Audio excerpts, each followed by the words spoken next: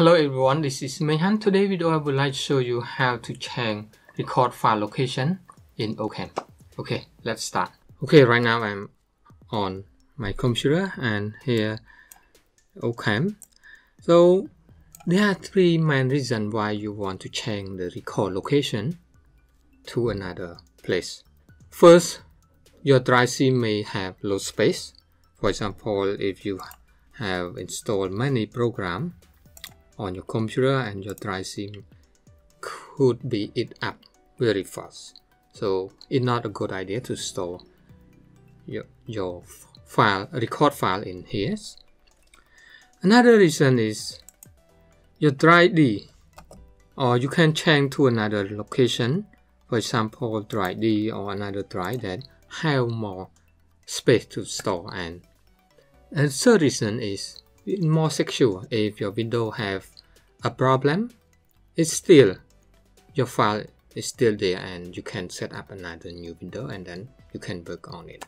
Okay, let's go to change the record location and record demo view. Okay, we heading to menu and option. Okay, then they have a lot of place here and you can check link in description more Ocam tutorial. The default location here, drive C and your user file and document. So it in the drive C location. So I change to another drive. So let's go to drive D. Okay, let's make a new folder first for it. Okay, drive D and I create another new folder, Ocam record file, for example, like that. Okay, so let's change here to drive D.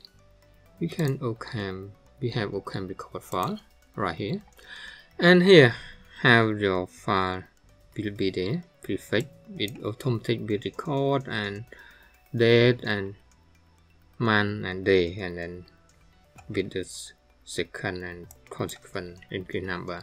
So prefix here you can use, for example, like Ocam. Okay, every time it will come with Ocam underscore. Okay, let's record demo. I record a full screen right here and press record. So let's see, I doing something right here and right here. Okay, let's stop the record. Okay, I can close it. Let's go to our record location and we got visit Ocam file right here. I have a new file right here.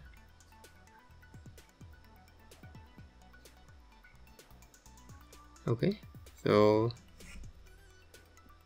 we can change our record to a new location and more secure, that we can working on that folder also. Okay, thank you for watching. If you have any question, let me know in comment.